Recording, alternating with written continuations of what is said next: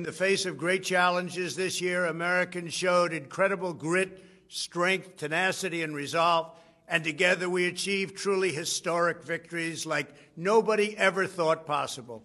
To defeat the China virus, we launched the largest mobilization since World War II. We transformed our factories to build tens of thousands of ventilators and millions of masks virtually overnight. Nobody thought it could be done. We ignored the experts who demanded open borders, and we shut down travel from China and Europe to protect our citizens, and we built the wall. We pioneered groundbreaking new therapies and treatments, and we saved millions of American lives. Over and over again, we were told it would be impossible to deliver a vaccine by the end of the year. All of the experts said, absolutely unthinkable. Trump is exaggerating. It can't happen. And we did it long before the end of the year. They said it would take a medical miracle, and that's exactly what it is. Years from now, they'll be talking about it. They'll be talking about this great thing that we did with the vaccines. A truly unprecedented, amazing medical miracle. Normally, developing a vaccine takes up to 10 years. Thanks to Operation Warp Speed, we developed a vaccine in just 9 months. We've already begun a nationwide vaccination program, and we're sending the vaccine all over the world. The world will benefit, we'll benefit, and everybody's calling to thank me. Our most vulnerable citizens are already receiving the vaccine, and millions of doses are quickly being shipped all across our country. By early next year, the vaccine will be available to every American, and shortly thereafter, it will be delivered worldwide.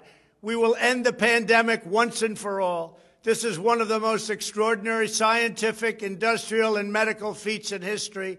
Everybody has it as that. That's what they're marketed down as. And we can never let people forget where it came from and how it came. We're very proud to be honored, and all of the people that worked so hard on it, we have to be remembered for what's been done. I want to thank all of the workers, scientists, doctors, and members of the military who helped make Operation Warp Speed possible.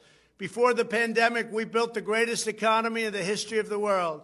Now we are doing it again. We've actually built, if you think about it, 2 great economies, before and after. We passed $3 trillion in relief, the largest financial aid package in history. Through the Paycheck Protection Program, we saved or supported more than 51 million American jobs, and we're doing numbers now like nobody's ever seen before, including having the highest stock market in the history of the world.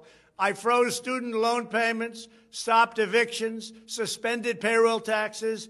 We have slashed the unemployment rate from 14.7% all the way down to 6.7%, and a lot of people thought that the 14.7 could be 32 or 40 or 45%, and now we're down to 6.7 and heading a lot lower. We made it dramatically better than experts predicted just a few months ago. Our economy is growing at the most rapid rate ever recorded, 33.4% last quarter, and much faster than the nations of Europe. Nobody can compete with us in terms of going down less and going up by far the fastest and the best. Whenever America is challenged, we always rise to the occasion. We are bringing critical medical manufacturing back home to America. We have secured our borders and paused immigration to protect American workers. We lowered drug prices for the first time in 51 years. And after years of endless foreign wars, we are signing historic peace deals in the Middle East. It's all ending in the Middle East. We have to hope it keeps going. It's so easy if you know what you're doing.